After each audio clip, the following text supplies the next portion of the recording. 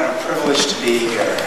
Not only to speak to radiologists, my son is a radiologist, and to speak in this incredible surrounding.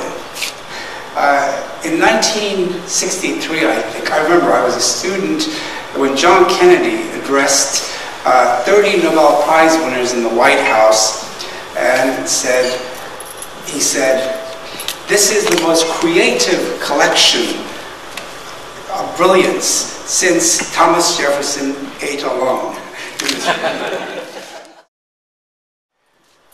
What I have behind me is the cover of Math and the Mona Lisa that was published in 2004 on April the 15th. It was supposed to be called The Two Leonardos. That's what I had in mind when I wrote the book. I approached the Oxford University Press and the Smithsonian Books for it, and they loved the idea, but I had two different Leonardos in mind. One of them was the mathematician Leonardo Fibonacci de Pisa, who had lived 300 years earlier. And the other one, of course, was Leonardo da Vinci. One was called Il Pisano, or the man from Pisa, and the other one was the Il Fiorentino, the man from Florence, 300 years later. That's what the book was going to be called, The Two Leonardos. I went with the Smithsonian. Halfway through the book, they called me in and they said, "This is 95% about Leonardo da Vinci and only 5% about the other guy. Can you change the title with maybe have a possessive in it?" Galileo's Daughter was out. It was a wonderful book by Deva Sobol, and they wanted me to do something with a little possessive in it. I said, "Sure, let's make it Leonardo's model. That's a nice double entendre. It could be his modus operandi, or it could be the woman who sat for the most famous painting in the world." They said, "Great, we'll go with Leonardo's model." A good friend of mine, a Nobel Prize winner, Bill Phillips, said, "I love that. In physics, we just do models," and Leonardo was really doing models. He was a scientist. When the book was finally finished, and I turned to the 13th chapter, they called me back into the office. They said, "We don't think it's going to sell with that title." I said, "What would it sell with?" And they said, "Well, we think that maybe Math and the Mona Lisa sounds better." There was alliteration. I hemmed and hawed, and I said, "Well, I guess that would give us license to put the Mona Lisa on the cover."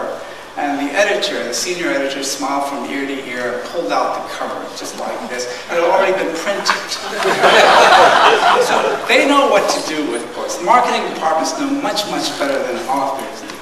What I liked here, on the back of the book, they had put the grotesques. But more importantly, it was this drawing.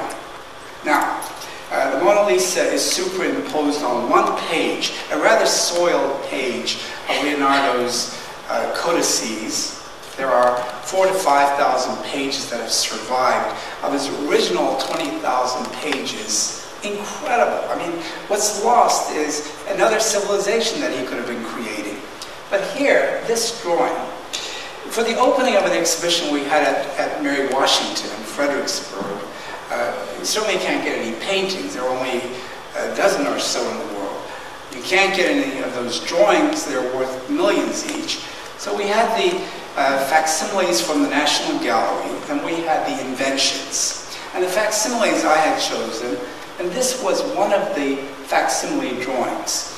Two of my good friends, one of them, Norman Ramsey, who wrote the first PhD on nuclear magnetic resonance, which of course became the MRI as magnetic resonance imaging, and later invented the atomic clock and won a Nobel Prize.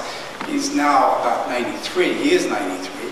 He was at the exhibition, this display, and Bill Phillips, my good friend, was there. And I pulled him aside and I said, "Look at this drawing."